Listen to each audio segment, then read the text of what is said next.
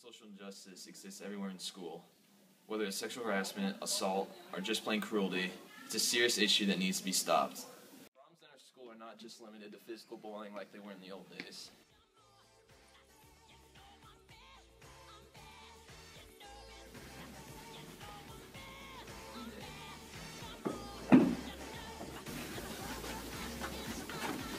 Obviously, this is a stereotype of social injustices that are going on in our schools today, but let's see what's really going on.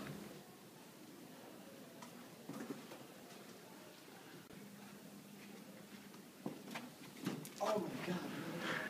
Hey man, can I sit here? Can't you see this table's full, buddy? It's kind of empty. Well, it's not. See, it's full.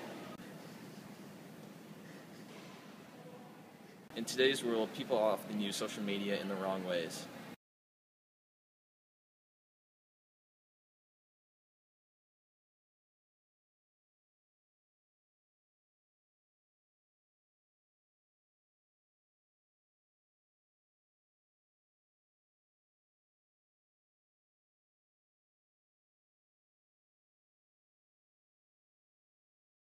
Obviously, this isn't all the problems that are happening in Chanhassen today.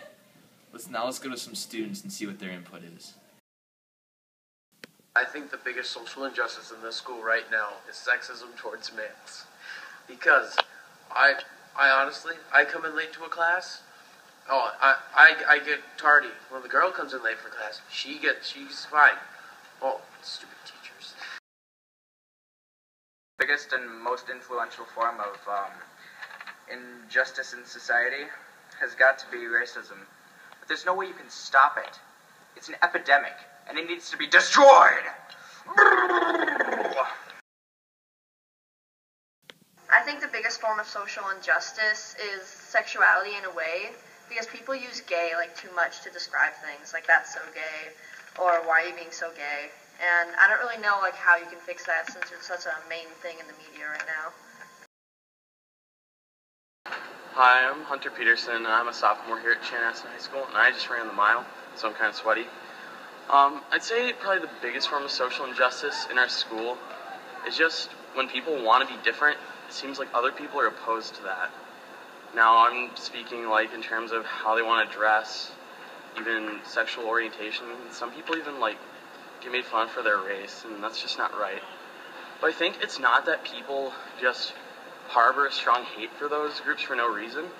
I think it's just that they don't understand the groups themselves or the ideas behind them, and so that's why they're so opposed to it, because they're just afraid of what they don't know. I'd say overall it's probably the biggest social injustice in our school, maybe even just in general. I'd say the best way to prevent this and eliminate it is probably just to educate people, because if you let them know about it, it'll kind of scale down their fear and they'll become more open to the idea over time. And I'd say the best advocates for this are us, the students ourselves, because a lot of change occurs with young people, because we just feel very strongly about our beliefs and we fight for them.